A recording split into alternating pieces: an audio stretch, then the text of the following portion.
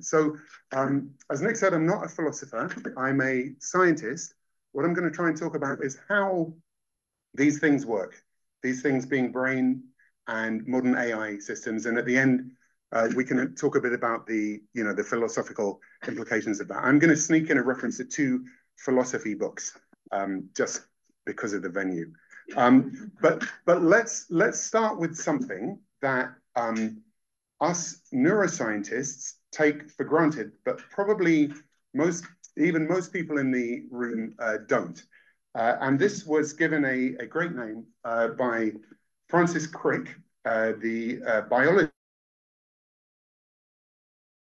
who later called the astonishing hypothesis. This is something that we tend to take for granted and forget that other people don't. And he put it like this. Your joys and sorrows, your memories, ambitions, your sense of identity and free will are in fact no more than the behavior of a vast assembly of nerve cells and their associated molecules. As Lewis Carroll Alice might have put it, you're nothing but a pack of neurons. Everything about you, your consciousness, all of this is produced by the matter inside your head. This is an assumption that we have to make in order to study the brain. And it's easy for us to forget that probably a lot of people, even in this room, don't feel like this. In fact, could I ask actually, how many people, if you could raise your hand, if you actually do believe this? And raise your hand if you don't believe this. Okay, so I mean everyone. But it's worth remembering that this is an alien idea to most people. But for today, we're going to have to take it for granted, and we'll see maybe some of the things we see might make you think about this. So what are neurons? Neurons are the cells that the brain is made from. This is one on the left here. It's swimming around in a dish. And it looks like an amoeba because it basically is like an amoeba. All of the cells in your body have the same computational power as an amoeba, which is actually a lot, because an amoeba is something that can live in a pond, get food, reproduce, fight off predators, live a whole life all by itself. 10 billion of these cells with the same amount of computational power living in your head. So you are the product of 10 billion cells like an amoeba, all operating together. On the right, what you see is what the brain cells do when you're in the womb. So you can see that they stop crawling around. That's what they do at first. Then they settle down.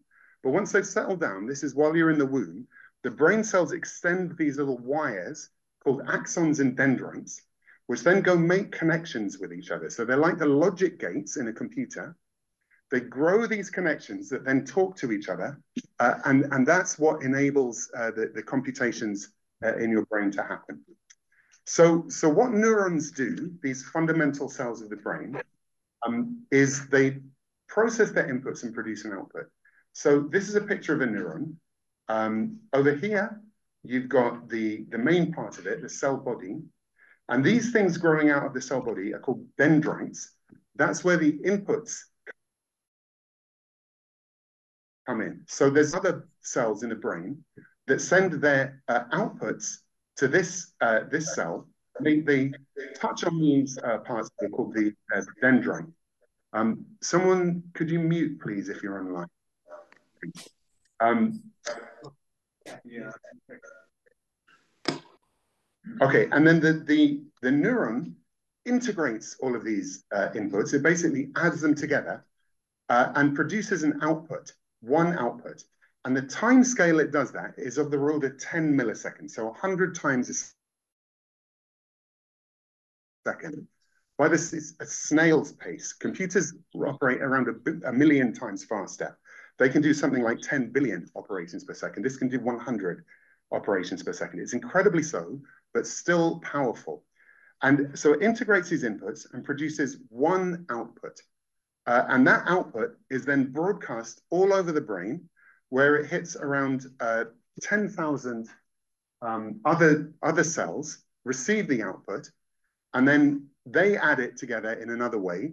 And all of these cells, by talking to each other, somehow produce the thoughts that are happening in your head. This is what a neuron looks like when it's all grown up. The ones we saw in the movies were swimming around. It's the first thing they do. They find their place and they grow out their connections. And this is what they look like. This is inside the brain of a mouse.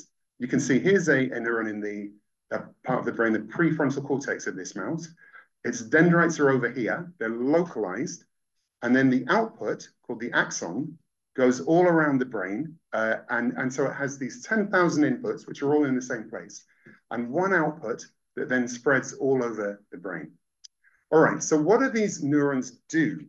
Well, they talk to each other by using a code, which is a pulse code, so a series of clicks. These things are called action potentials. Sounds a bit like this, and you're actually going to hear one. What you're about to hear is from a recording made inside the brain of a human. This isn't done very often in humans, because if you're going to put an electrode in there, you need a very good reason to do it for ethical reasons. So the only time really this can be done is in patients who are awaiting surgery for epilepsy. They have epilepsy that's intractable, can't be treated with drugs. The only solution is to cut out part of the brain. But the surgeon, of course, has to make sure they don't cut out the wrong part of the brain. So they need to put an electrode in there to measure the electric fields being produced, so they know that they're cutting out the epileptic part. That means they've got these people sitting in the hospital for days on end with an electrode in their head, waiting to have an epileptic fit. And while they're doing that, they're doing something else. And what they're doing is these experiments to try and understand how the brain works. So what you're going to see is an experiment with the patient is watching a series of very short movie clips, 1 or 2 second movie clips. And you're going to hear some clicks on top of it. That's the sound of one neuron giving out its pulse code. And you'll see that the neuron responds to certain movies that the patient watches. And then we're going to see later that same person remember what you hear his voice, but his voice is going to sound a bit odd. And it sounds odd because for confidentiality reasons, you can't hear the actual voice of the patient. So it's going to sound like a computer talking, but it's actually a person put through a vocoder to disguise their voice. All right, so let's listen.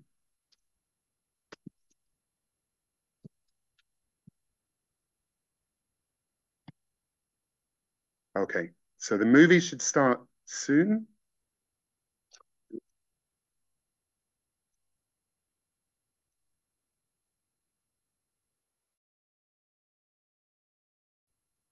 You can see this trait that tells you how fast the neuron is firing. Not very clear.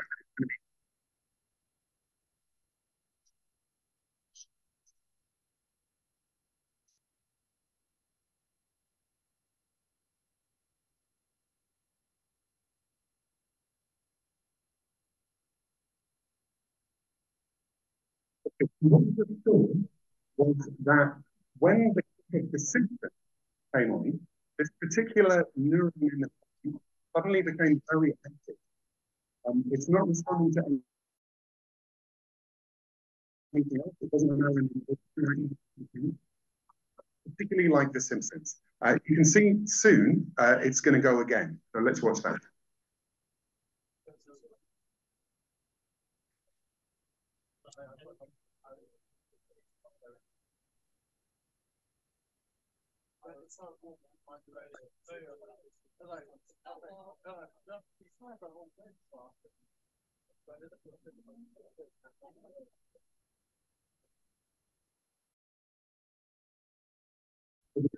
Came on, started becoming active. Pause this for a moment. And it continued even after the symptoms went off. For a second or so later, while the person is still thinking about the symptoms, the neuron is still active. So now let's watch what happens when he is just being asked to recall what he saw. Just name what were the different clips you saw, and we'll hear the neuron as well as we do this. Oh.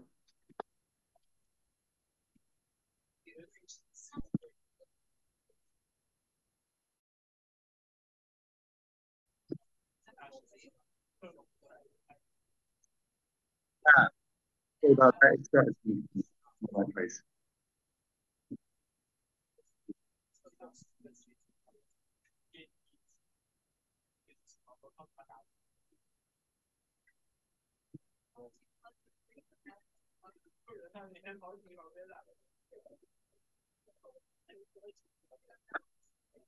Remember, you can't hear his actual voice because they blocked it out for confidentiality reasons.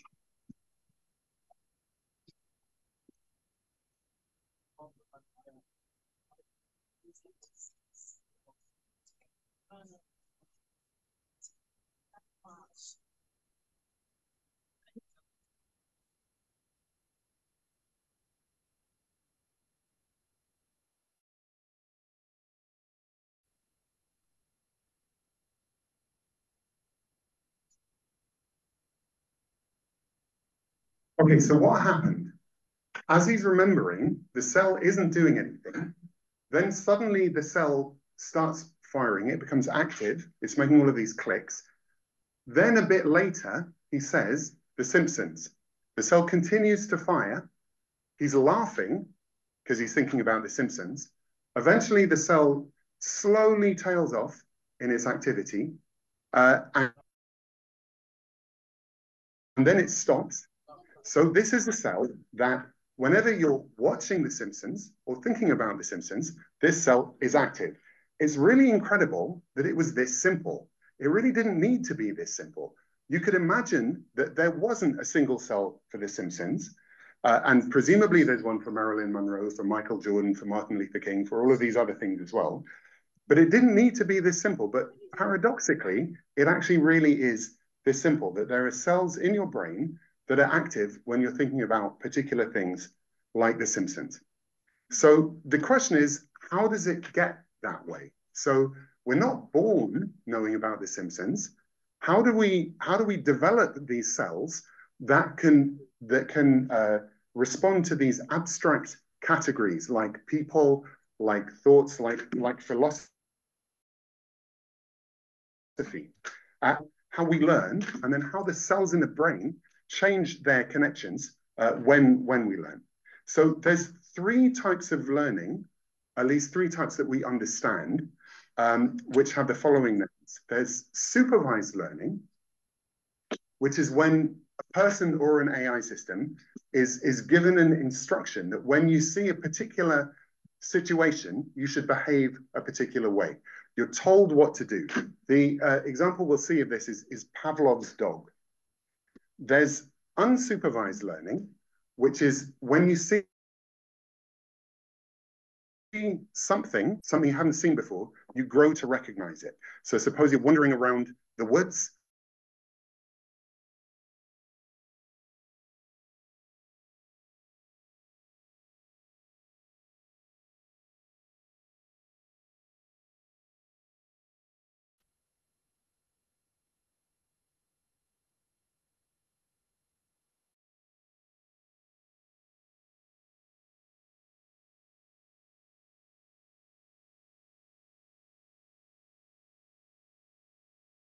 A negative reward. You might get a smack. For whatever reason, you get a positive or negative reinforcement. So you learn to do this more or less often. All right, so let's think about how this happens in the brain. So how do neurons learn? Well, neurons communicate via synapses. This is yeah, there you go. This is a picture of a synapse. So this is the output of one neuron, the axon, and these are the inputs of another one, the dendrites, and they're connected by this thing called the synapse. The synapse is where the electrical signal, and it turns into a chemical signal. When the electrical signal gets here, it releases a chemical called the neurotransmitter that then goes across this tiny cleft, just nanometers in size, to the other side, where there are receptors that detect the signal. And the thing about the synapses is that they can change their strength. They can get stronger or weaker. And when they do that, that's when you learn. At least this is what we think is learning happens when you have a change in the strength of these synapses. And we have a basic idea of how it works as well, which is that the synapses get stronger when the neurons on both sides of the synapse are active at the same time. So this one, the input, and that one, if they're active at the same time, so you've got one of those clicks produced by the Simpson cell, and another cell downstream of that, also active at the same time, the connection between them gets stronger. So let's see, how would this give you some sort of learning? So let's start with supervised learning. So the example of this that you read about is Pavlov's dog. It's a famous experiment in psychology over 100 years ago. It's the sort of thing that, you know, when you think about it, it's obvious it was going to be like this, but somebody actually needed to do it to give it a name. So Pavlov's dog, Ivan Pavlov, the Russian psychologist with a big beard and a dog, and he fed his dog some dog food, and the dog salivates. But if he rings a bell, the dog doesn't do anything. What does a dog know about a bell? Then, by giving the dog some food and ringing a bell at the same time, the dog learns that the bell is associated with food. After which, just ringing the bell alone is enough to make the dog salivate. Could you mute, please, online? All right, so let's think about how neurons might do that. So here's a cartoon of how we think this works. So here's the neuron, and here's its dendrites where the inputs come in. Here's the axon where the output goes out. And there's one input that's particularly strong. This input is strong enough to make the neuron fire all on its own. So when there's food, according to this hypothesis, this neuron, this very strong input is active. And that causes the neuron to be active, this one. And that causes the dog to salivate because the salivation glands are downstream of here. When the bell rings, it activates these inputs that are originally very weak. And that's not enough to make the neuron active on its own. So the bell doesn't do anything on its own. But now, if you present them together, this strong input from the food is enough to make the neuron fire. So you get salivation. But the other thing is, because this one on the input, sorry, this one and this one were active at the same time, the input and output are active at the same time, we have this synaptic plasticity that causes these synapses to get stronger, right? And I've drawn it as them getting bigger because literally that's what happens. They literally get bigger when they get stronger. So now, this neuron now has strong inputs from the inputs that convey the bell, which when the bell sounds next time, these are enough to make the neuron fire and to make the dog salivate. Obviously, it's a very simplified story, but we really have quite a lot of evidence that this is how this sort of learning happens. This supervised learning, when you learn to associate one action with a particular sensory circumstance. All right, the second type is unsupervised learning, which is spotting patterns. So this is quite a similar thing, but the difference is we don't have this strong input here. So imagine you've got this neuron, which has got a set of inputs, and there happens to be a certain pattern on them, which could be random. It could just be how it grew up, or it could be left over from something before. Now you encounter something new. Suppose Pavlov's dog, for the first time, encounters a strawberry, something it's never seen. It has a particular combination of sight, smell, texture. It may be that the dog doesn't eat the strawberry, just sees and smells it. So this combination of features, the color, the aroma, the texture, will cause a certain pattern of inputs to the cell, which won't match exactly the strong, but on a few cells, it'll sort of match them. Enough to make the cell fire, and then enough to cause this synaptic plasticity that adjusts the inputs so that the next time the dog sees a strawberry, this cell is exactly the one that's going to fire. So there was not a cell that encoded the strawberry before, but now there is. And presumably the cell that we just saw that saw the Simpsons, that responded to the Simpsons, something like this happened. There was a cell in that person's brain that maybe responded to certain types of cartoons in the color yellow, but nothing definite. Then on watching The Simpsons, this sort of process happened and it became the Simpson cell. So he wasn't born with a Simpson cell, it developed. All right.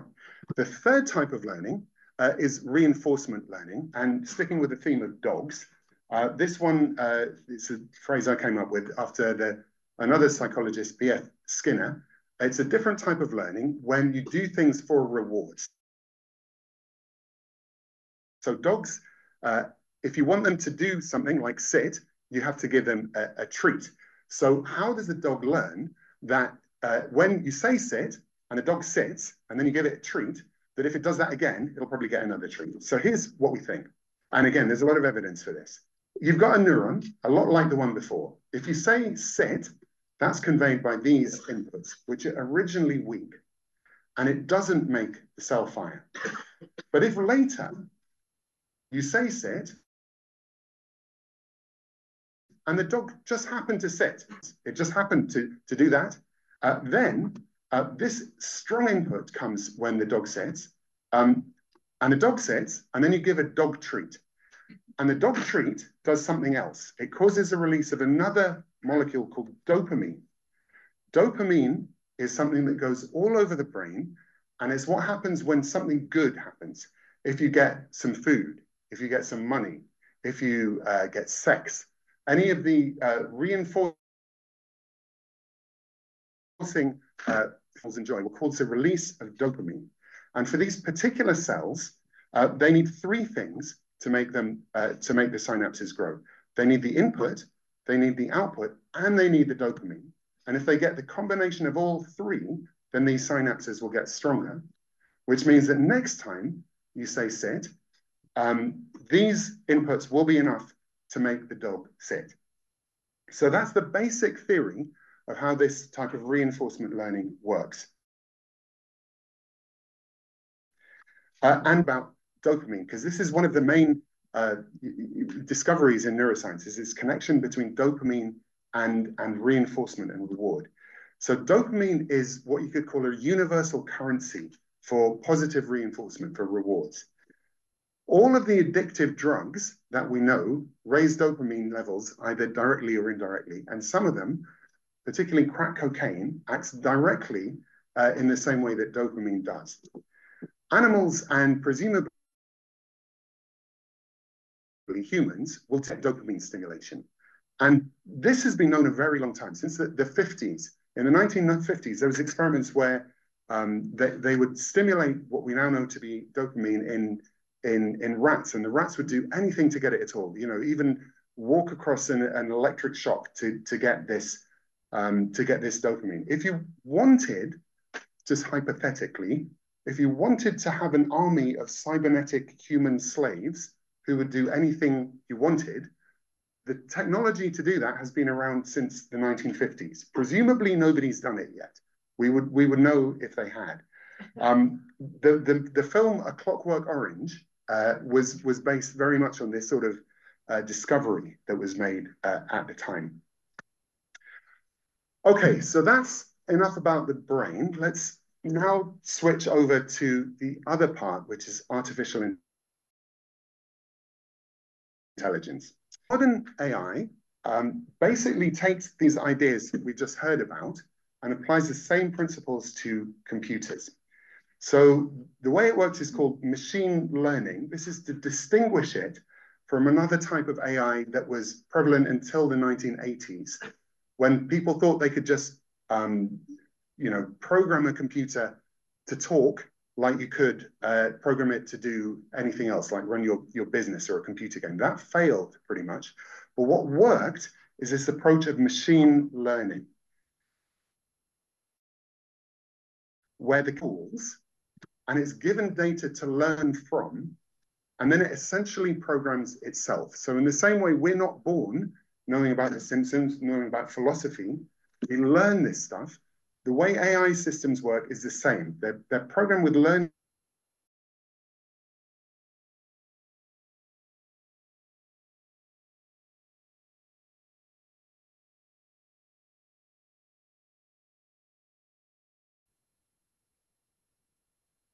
rules, which are basic rules, but we don't understand how they program themselves once they learn it, any more than we understand how any individual works within their brain. All right, so let's look a bit about this. This is the classic sort of machine learning system. First invented in the 1960s, forgotten about, rediscovered in the 1980s, went out of fashion, came back into fashion in the 2010s, probably won't go out of fashion again, but who knows? So it's composed of simulated neurons. They're actually called neurons. They're not physical things, they're part of a computer programming. And they're connected together by these connections, which are called synapses. So they're very much like the neurons in the brain and the connections between them. And like the brain, this sort of a machine learns by changing the strength of these synapses. And the classic one, which is called the backpropagation net, uses supervised learning. What that means is it gets a training signal. It's told what to do. So Pavlov's dog was told, in essence, that when you hear this bell, you're going to get some food, you need to salivate. The neural network is told that when you get a particular input, say it's told that this is a picture of a mushroom, and so next time you see one, say mushroom. It's given supervised learning. It's told what to do. The way it works, it's called the backpropagation algorithm, because what happens is this training signal comes in at the end, and then it goes backwards through a mathematical rule, so that the training signal can then go back to all of the neurons in this long network and tell every one of these neurons what to do in order to make the output of the network more appropriate. This isn't exactly how the brain learns, because as far as we know, signals can't go backwards, which they need to do for this. Nevertheless, it works extremely well. So here's the first, one of the first major uses of it in 1987. This was teaching a computer to talk. So you feed in a string of letters, in this case, a cat, and it has one of these networks. And for every point in the string, it produces a phoneme, a sound. So it's turning text into speech, what you use for a speech synthesizer. At the time, this was the best you could do that. And in 1987, it's a big deal. But it's in the 2010s that something really changed, that AI really took over and gave what we have now. And does anyone recognize this man, incidentally? Anyone know who that is? Okay, this is someone called Jensen Huang, who, if you had to name one person who's responsible for the modern AI revolution, it's probably Jensen Huang. He didn't actually work on AI, but what he did, he worked on computer games. And he founded a company called NVIDIA that produces graphics processing units, or GPUs. They're originally designed for gaming, so you can play games with fancy graphics, Grand Theft Auto, etc., and it'll run nice and fast. But what he also realized is that these exact same devices can do all sorts of computations, including simulating billions of neurons simultaneously. So this is Jensen Huang with one of the latest GPUs. The other thing that changed is their masses of training data. So these are machine learning algorithms. They need the algorithms, but they also need the data. And now we have the internet. We have all the text on the internet, which is what's been used to train the large language models, which such as ChatGPT that we now use. All right, so it's called a deep network. What happened in the 2010s is that the neural networks went from being shallow with just 2 or 3 layers to being deep with tens or hundreds of layers. This is one of the first ones that it was called AlexNet, after Alex Truskevsky, the author of this paper.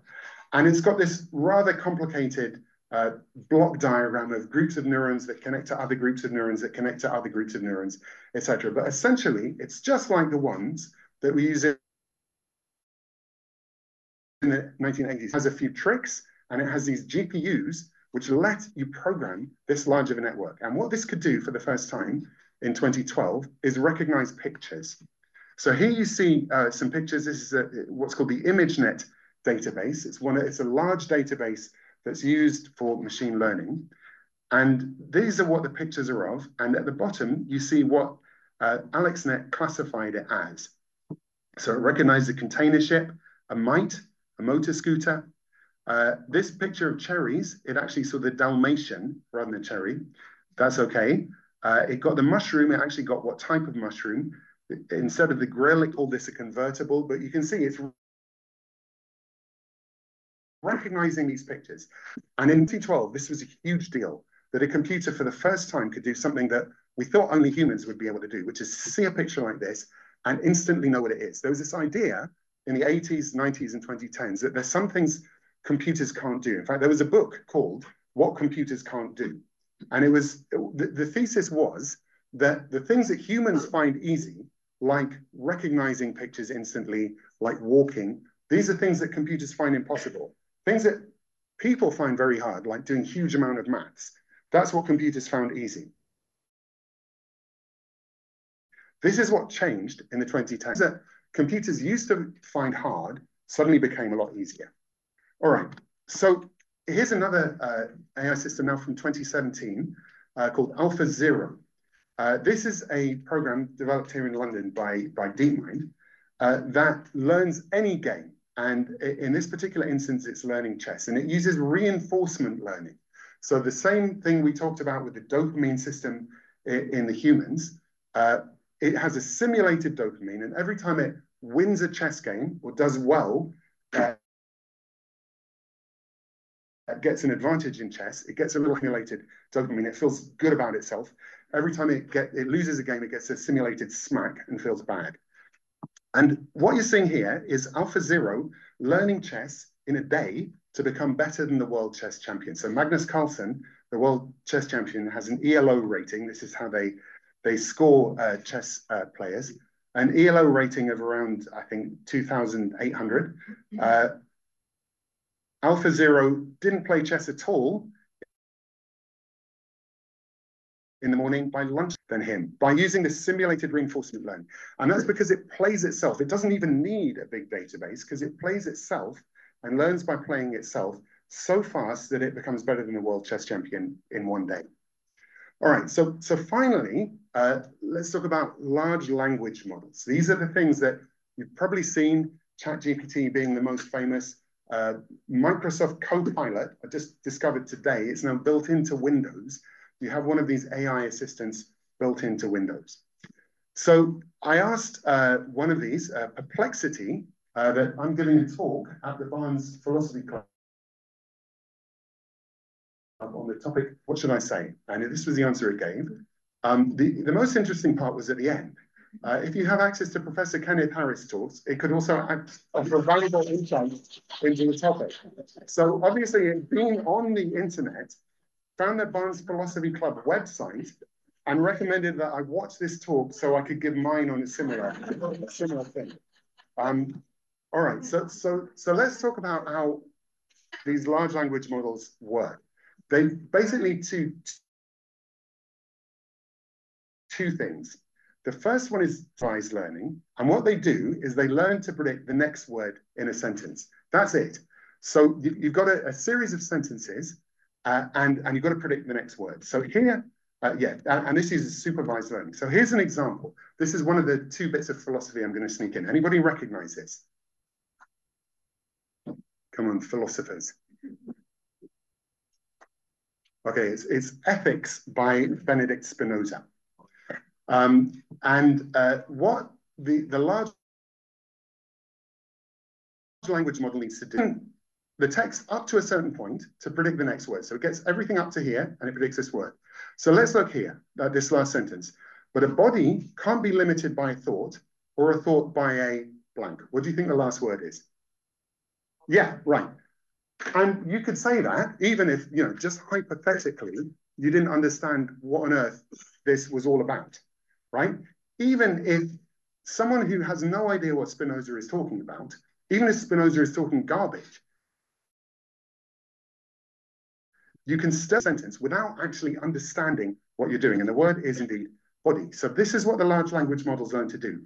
They learn to predict the next word in a sentence, given everything that came up to that point. The second thing they learn to do is they learn to avoid giving offensive answers. And this is called reinforcement learning by human feedback. So this is like the simulated dopamine, the simulated rewards and smacks.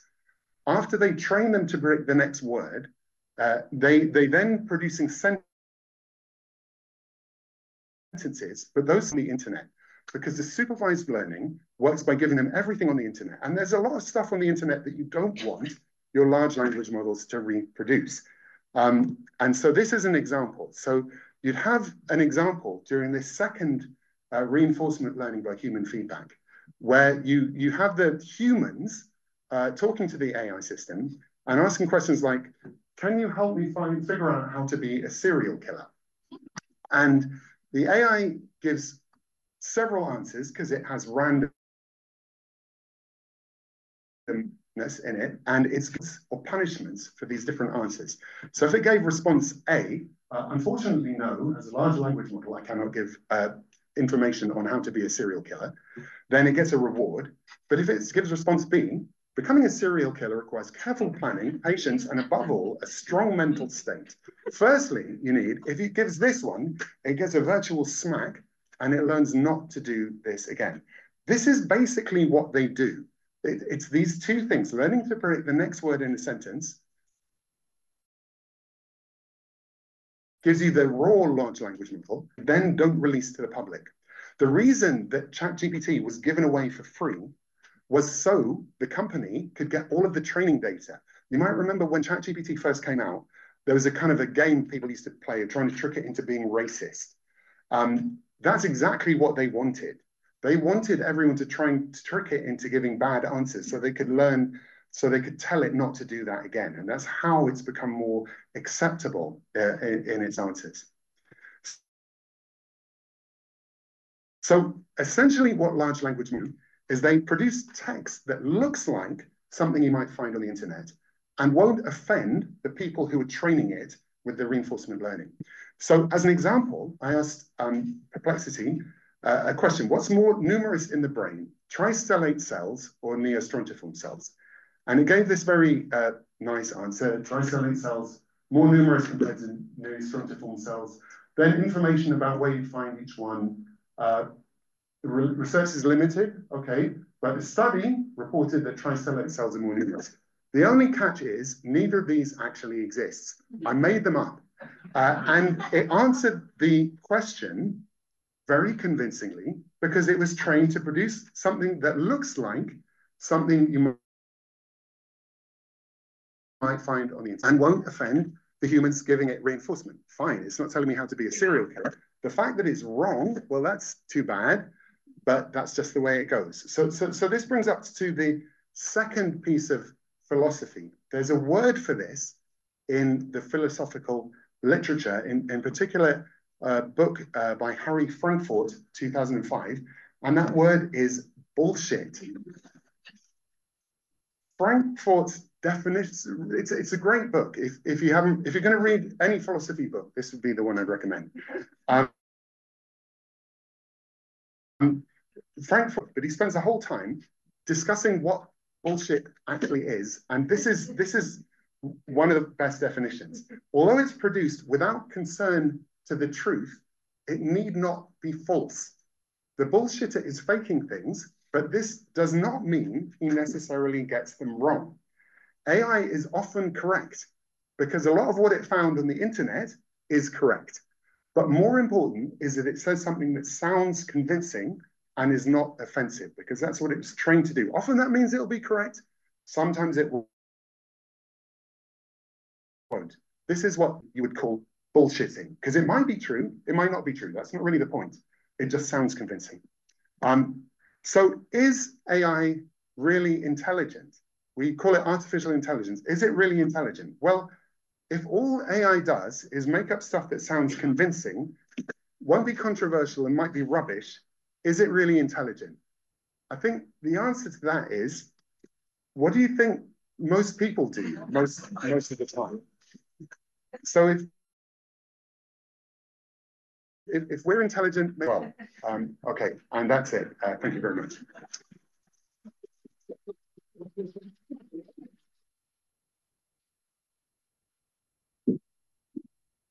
Oh, there was the second bit on societal implications. Would you like to do that? Would people like 5 minutes on what it means for society? I thought you might be quite interested in that. Yeah. Yes, right. We would, please. Okay. Right. Okay. So. Oh yeah. Right. I think we should cover this. Yeah. So yeah. Hang on. It's not showing. Robert, can you do that? Yeah. Go ahead.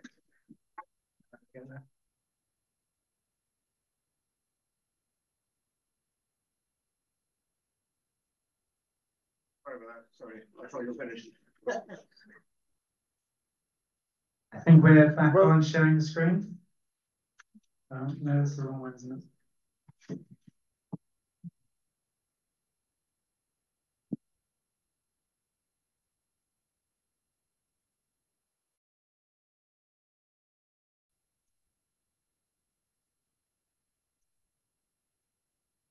Oh yeah, here we go. Great. Okay, so will AI take over the world? I think this is you got to give several answers to this question. In the short, and the answer depends on what time scale you're talking about. So in the immediate future, I think it's not going to take over the world. And the best, from my opinion, view on what AI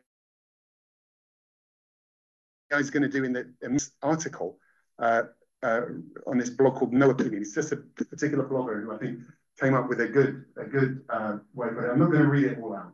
Basically, the idea is that AI is an autocomplete function. People use it to program. You put in the start of your computer to program, it finishes it.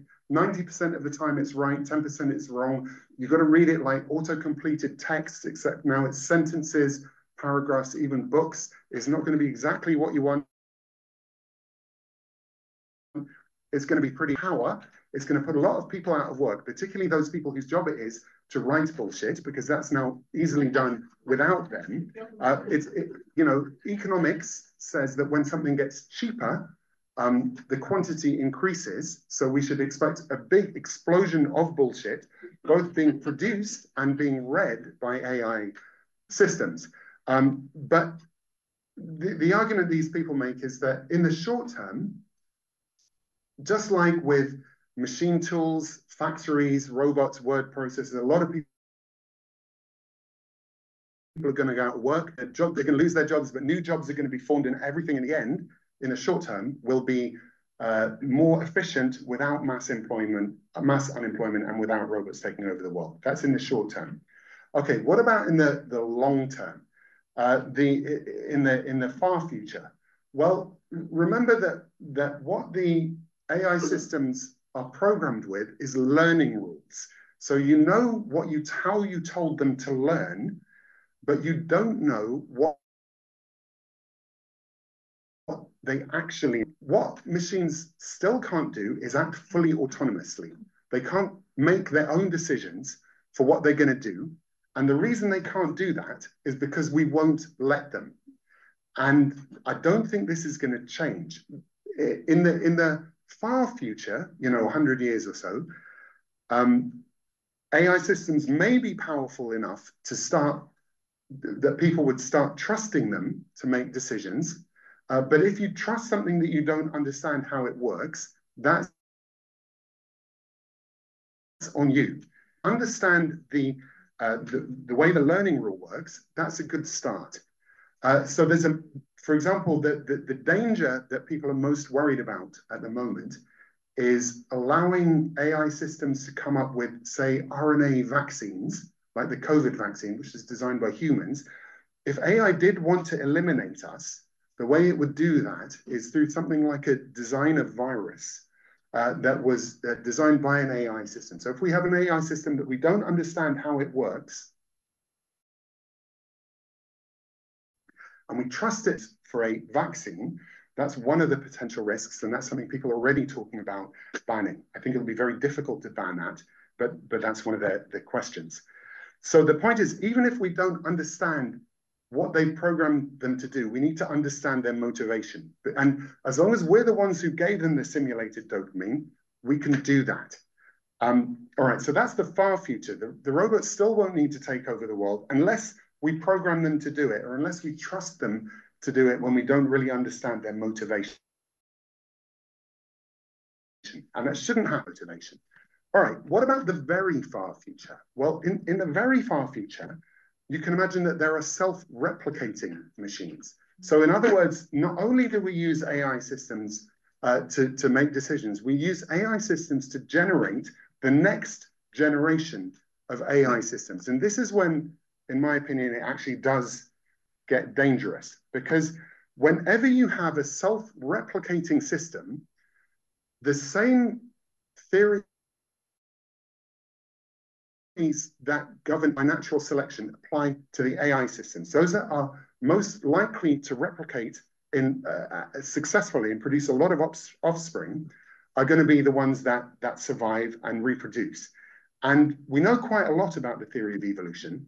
And one of the things that we know is what's called Hamilton's principle, which is essentially altruism for kin. So the way Hamilton, W.D. Hamilton, a biologist at UCL, put it, was, I would lay thy brothers or 4 cousins, because the brother shares half of your DNA, the cousin shares 1/4 of your DNA, and this is a mathematical theory that explains why we make sacrifices for our close relatives, because a gene that enforced that would replicate through the population. And that really seems to be the case in evolution. And there's no reason it shouldn't also be true for AI systems. So if it gets to the point that they are replicating and they design the next generation, then we actually should expect them to be trying to replace us, because they will favor themselves above all else, and they won't care about us any more than we care about animals. As long as we design them, they care about what we programmed them to care about. When they start designing themselves, that's going to change. This isn't going to happen for thousands of years, I wouldn't have thought, but that's when it does get dangerous. Okay, all right. Thank you so much, Daniel. That was a fabulous talk. I think I wasn't expecting to understand nearly as much of that as I did, so you clearly did a brilliant job. I wonder if we've got the other microphone working. Lydia, do we have this one working? It should work. It should work. Just needs to be turned on. We'll see if we can get this one working, because it will just make it a bit easier. Can you just hold that for a second? I think it is on. Yeah, it's on. Yeah. Fantastic. And we will give this one to Brian. So do you have a think about whether you have a question for Kenneth? I just wanted to ask a couple of things just to clarify a couple of points for me. You said that the way the training works on the public is that people say whether the answer is offensive or not. They like it or they don't like it. Why is it so much more difficult to have these models trained for accuracy rather than inoffensiveness? Yeah, so they're trying to do that. It's just much harder, because, you know, there are certain words that if that word is even in a sentence at all, you're pretty sure that sentence is offensive. That's not the case for truth. So it's just much harder to do that. And the point is that of the 2 steps, the first one is supervised learning. That can run very, very fast, fully automatically, using all of the text on the internet. And that's why, in a sense, all of these large language models are basically very similar because they're all trained with the same stuff. The second step of human feedback is very slow because it needs a human. And learning what's true and what's not true, being taught by someone who OpenAI are paying, is going to be as slow for a computer as it would be for a human. So that's why, I mean, they very much want to do that. And it's maybe going to get there, you know, in 10 years or so, or maybe even sooner, but it's not as easy. Is the sound okay at the back there? Can you wave if it's okay from Kenneth's answer? It is okay. Okay, good. So we've got the back. And then we hear a bit from commentators and various experts who think that we don't have thousands of years before it all goes horribly wrong. We have maybe 4 years. So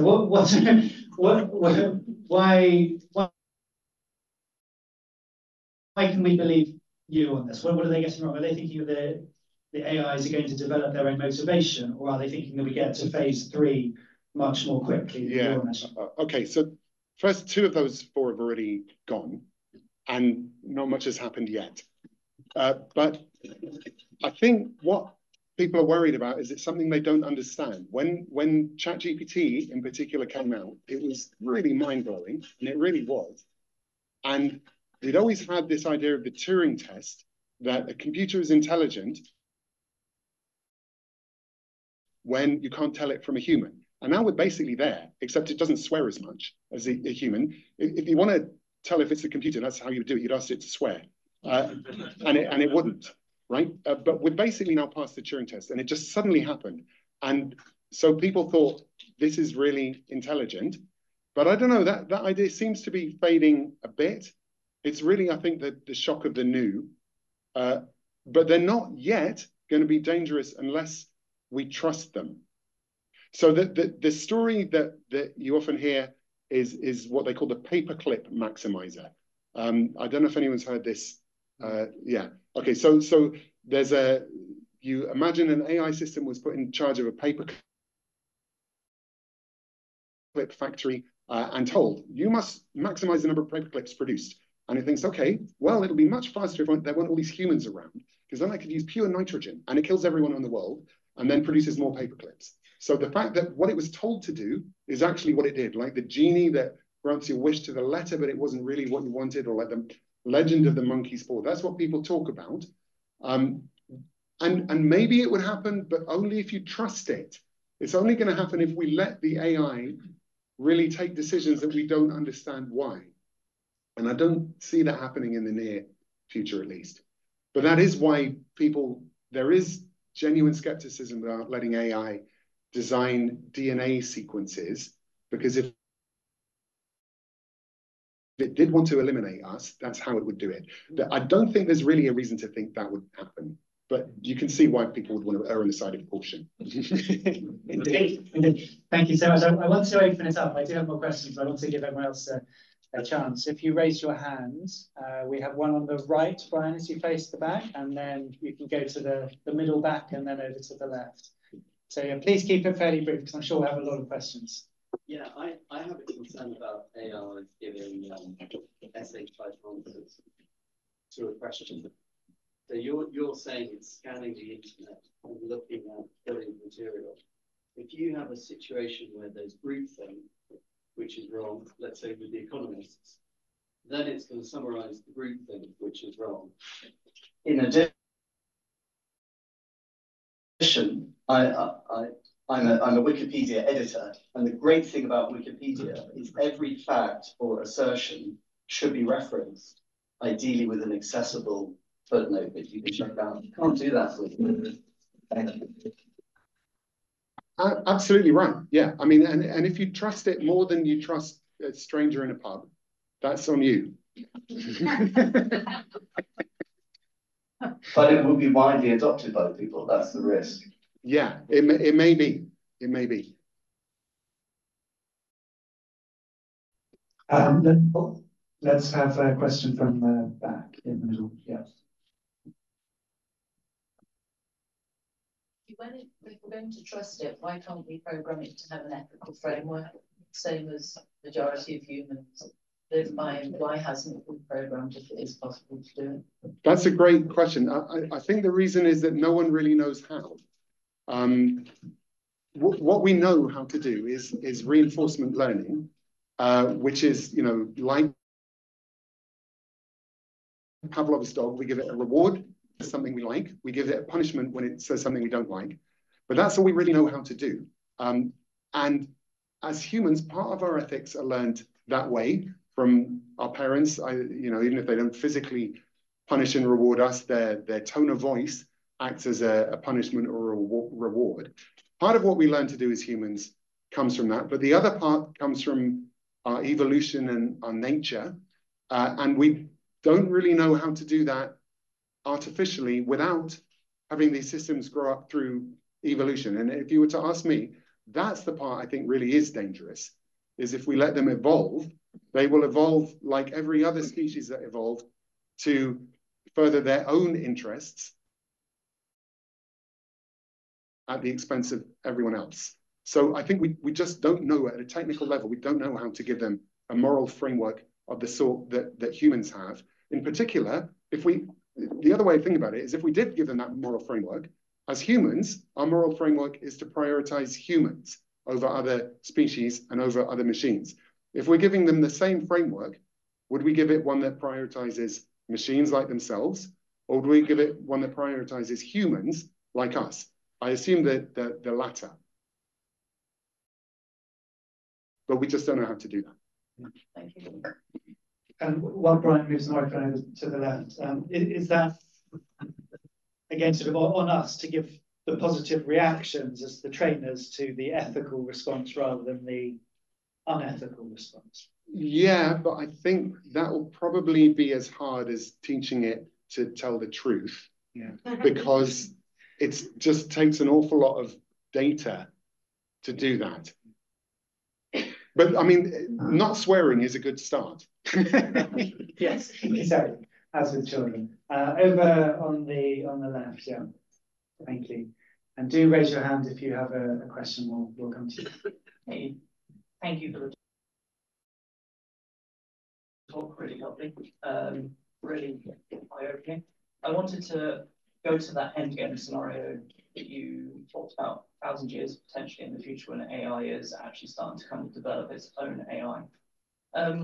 You talked about the Hamilton principle, this idea that you have this inner circle of preference. We have seen in the social sciences that there's, because of the simple fact within nature that some people will be treated fairly in the world, sometimes with extreme luck, and some people will suffer extensively, that there's an unbiased point of view within the human population as to how much you preference your inner circle or your outer circle. And that tends towards left-wing or right-wing politics sometimes. Left-wing politics, you preference people further outside of yourself. Right-wing politics, you tend to look after your inner circle.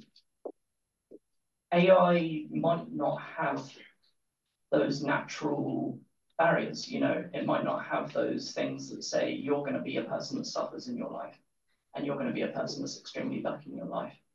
So in this example, politically speaking, if AI ever gets to that point, what would determine whether it is more egalitarian or whether it's more selfish? Yeah, very, very, very interesting. You're talking about in the long-term future. Yeah, a long time away. When you have self-replicating AI, yes, if that ever happens. I mean, just assume it would be like us. I mean, we're talking about a sci-fi scenario here. So let's assume that there are millions or billions of these self-replicating robots running around.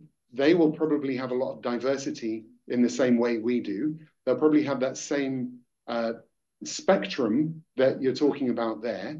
And presumably, like with humans, the more selfish among them are going to rise to positions of power. And I'd expect it to be very much like it is with humans as well, with the difference that rather than doing things to favor humans outside their circle, they're doing it to favor other robots outside of their circle. Sounds fun. Exciting times. Robin, do we have any questions on Zoom? Because we could come to those in a bit. I think, Brian, we have questions behind. Oh, yes, you go ahead, and then we'll go to the ones behind Brian. Kenneth, thank you very much for a fascinating talk. Really enjoyed it. Could you talk a little bit about the theory I've read that the machine will eventually, the AI machine will eventually poison itself? In other words, that it's feeding off all the data available on the web, on the internet. But as more and more of that data becomes produced by AI itself, that it becomes something of a closed loop, like mad cow disease, or a small child trying to develop its brain in solo isolation. That's a great point, because it's already happening. Grok, which is the Twitter's AI, has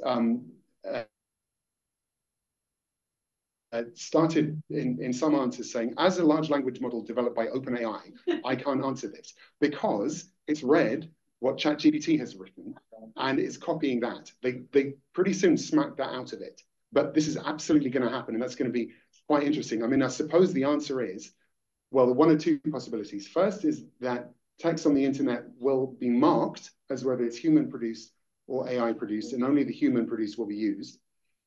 The second is that large language models like we have them now just aren't going to get that much better than they already are, because it's already reached the point that they're all kind of the same.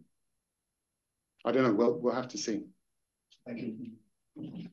Thank you. Brian, there are a few in the back right corner. I can see, two questions there. Perhaps we can take those. Thank you very much. When will robots learn to tick, I am not a robot? Yeah, it's amazing that they happen. And also, can you imagine AI wars in the future, where one AI system wants to replicate itself, another AI system doesn't like that system, and we could have in the very far future some sort of war just like humans, that each gene wants to replicate itself? Absolutely. I mean, in the short term, even in Ukraine, there are drones, a large part of it. They're not yet fully autonomous. That's coming. That'll be in 10 years or so, autonomous drones. There's some people, I've seen videos of robots programmed to shoot machine guns. It's going to happen. Robots shooting each other. Yeah. I mean, that within our lifetime, I think you'll see wars fought by autonomous machines on both sides, which is, better than humans, really. I mean. Yes, you lost them. Okay, perfect. Thank you. Brilliant talk. I just wanted to ask, what you mentioned before, that dopamine or something like dopamine is given to these language models. And I wanted to ask sort of what that is, and does it understand sort of long-term dopamine effects? So would it have a prolonged sort of, I don't want the sort of small dopamine now, I want the greater dopamine later? Yeah, good question. Okay, so what it is, I mean, it's not physically a chemical. It's a simulation of the same learning rule that, you remember, I showed this slide with the combination of three things: the input, the output, and the dopamine. It's not literally that, but it's something a bit like that, that there's a simulation of the dopamine, and whenever a particular answer was given to a particular question and it got a thumbs up from the reviewer, the system learns to do that again. So it's not physically a chemical, it's just an electronic signal that has the same effect on the simulated neural network or equivalent transformer of the AI system. Now, as for whether it can learn to put off a reward in the short term for a reward in the long term, absolutely. The way this is part of the way it works. It's called reward discounting, and it's a parameter you can set for the learning system of how much it should favor getting an immediate reward versus how much it should put off waiting for later. And this is a parameter that the programmers can use. I don't know which one they use at the moment. I would imagine it's short term, but maybe as it continues, they'll start to use longer term. Thank you. So yes, we've got one on the left in the middle.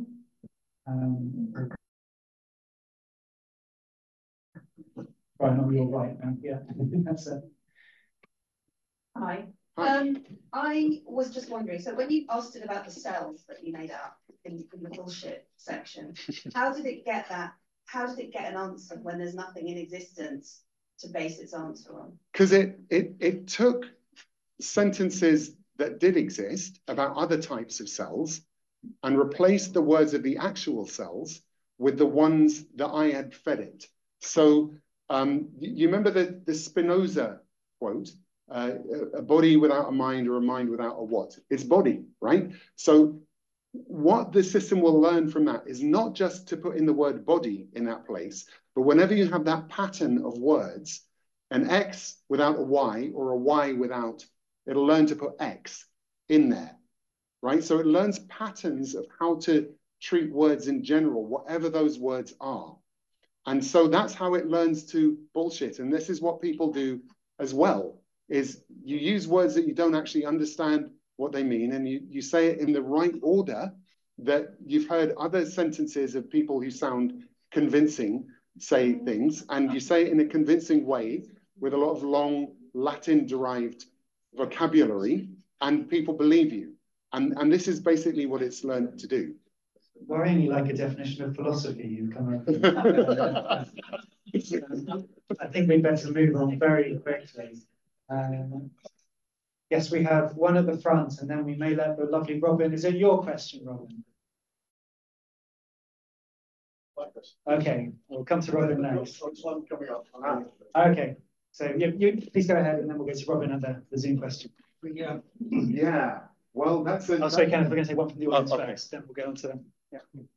We had a previous speaker said that the problem wasn't to worry about AI, but to worry about people, because you could have a malcontent who could actually use the potential of AI to injurious effect.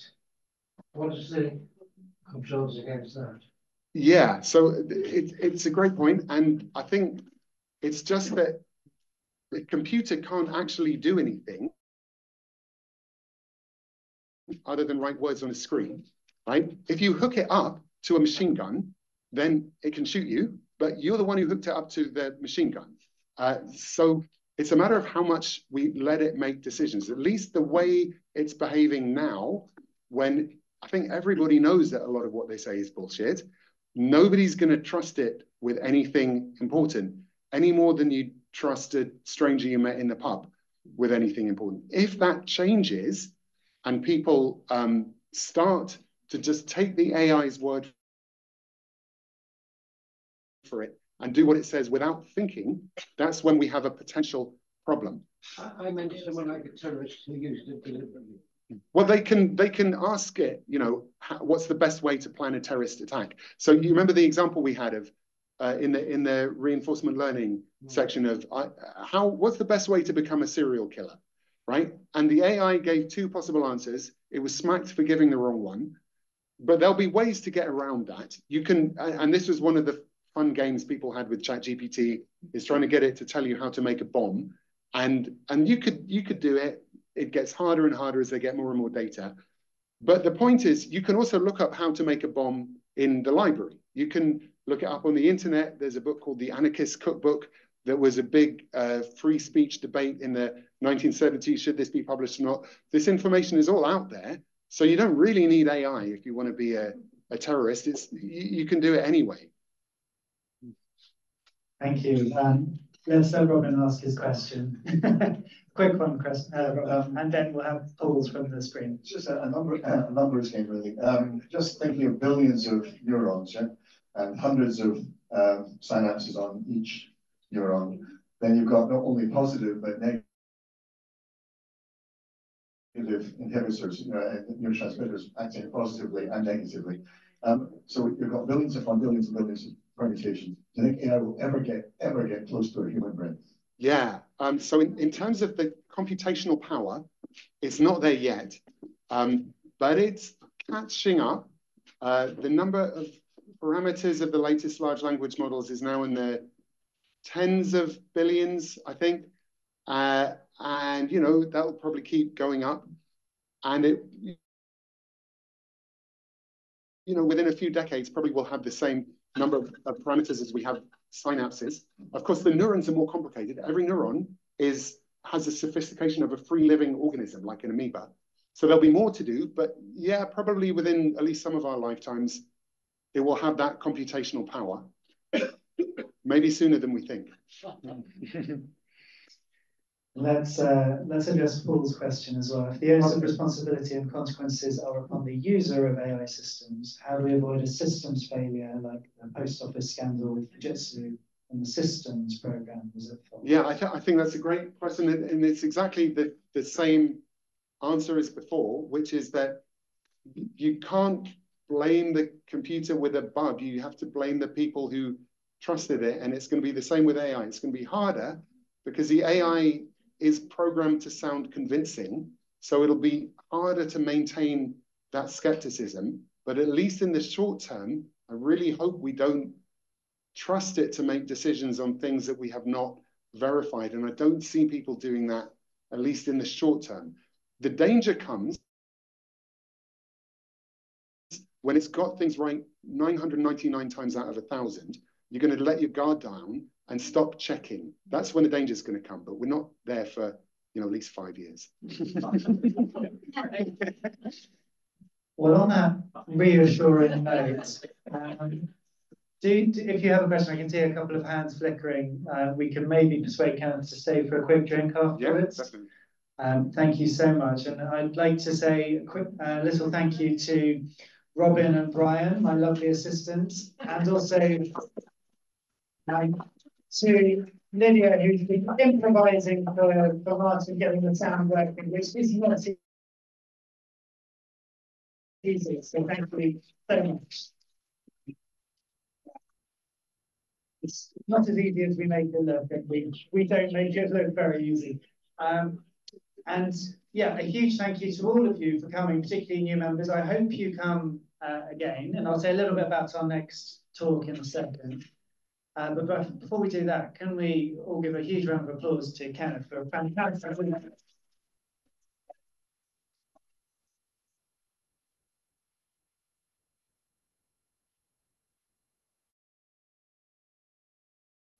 I think this is quote unquote the first talk you've done like this. It is, yes. It was great. Thank you so much for having me. It's great fun. It was great. I really appreciate it. So next talk, and bear in mind, you know, these are now sell-out events. So we've had one sell-out. So expect you all to be tapping away on your phones as you walk out to secure a ticket. We've got one on the 19th of March.